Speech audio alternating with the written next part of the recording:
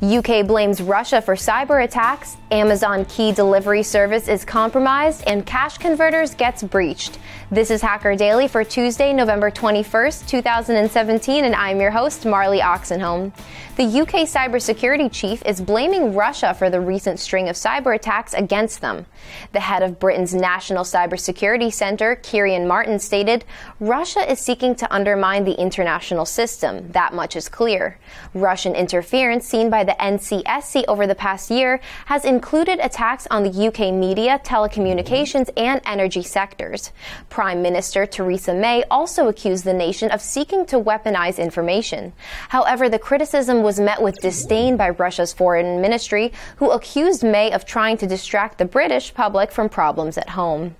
In other news, researchers at Rhino Security Labs discovered a flaw in Amazon's key delivery service and CloudCam security camera that would allow someone to tamper with the camera and knock it offline, making it appear as if no one is entering the home. Apparently, the researchers developed a program that can forge a request from the Wi-Fi router the CloudCam device is connected with and leave a frozen image displayed on a video feed of the Amazon Key app, making it appear that the user's front door is securely shut. Amazon released a statement saying, "We currently notify customers if the camera is offline for an extended period. Later this week, we will deploy an update to more quickly provide notifications if the camera goes offline during delivery. The service will not unlock the door if the Wi-Fi is disabled and the camera is not online." And lastly, the Australian retail pawnbroking company Cash Converters has been the latest victim of a data breach.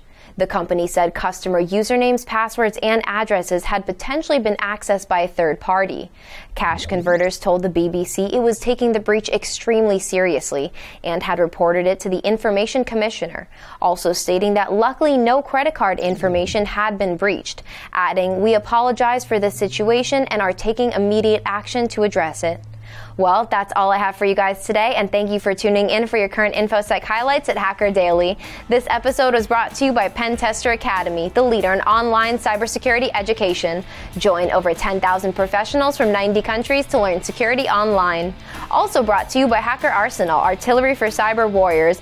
Visit us on hackerarsenal.com to check out our latest attack defense gadgets, and use our promo code HackerDaily to receive 10% off on all Hacker Arsenal gear.